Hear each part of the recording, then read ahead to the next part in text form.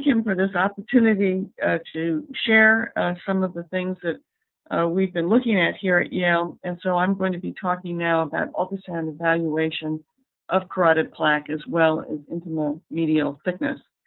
And the objectives for this lecture are first to describe the ultrasound technique for evaluation of carotid plaque. I'm going to discuss the clinical significance of certain sonographic characteristics of carotid plaque. We'll describe the pitfalls in the sonographic evaluation of carotid plaque, and then lastly discuss the clinical significance and technique for measuring the intima-medial thickness. And really, I think we should start off the lecture by asking the question as to why should you evaluate carotid plaque? And the reason for this is that most strokes are caused by emboli. And the risk of embolization is directly related to plaque composition and indirectly related to the degree of stenosis, which is what we usually measure with carotid ultrasound. And I think evaluation of plaque is kind of a forgotten part of the ultrasound examination, but actually of all the things that we do, it is what is most directly related to the risk of embolization and therefore to the risk of stroke. So let's talk a little bit about how plaque forms to begin with. No one knows for sure, but likely plaque formation begins as a result of damage to the endothelial cells, specifically lipid and cholesterol deposition and or hypoxia. This results in increased permeability of the endothelial lining as well as leukocyte migration, which prompts an inflammatory cell response, and the inflammatory cells then phagocytize the lipids and cholesterol in the plaque, resulting in the formation of foam cells.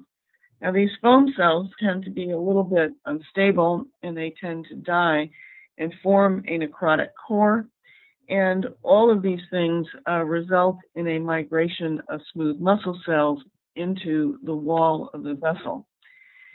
What happens then is that you have a combination of these smooth muscle cells in the wall, the inflammatory cells in the wall, as well as these necrotic foam cells, and this results in reactive physiologic compensation causing thickening of the IMT, which leads to further hypoxia.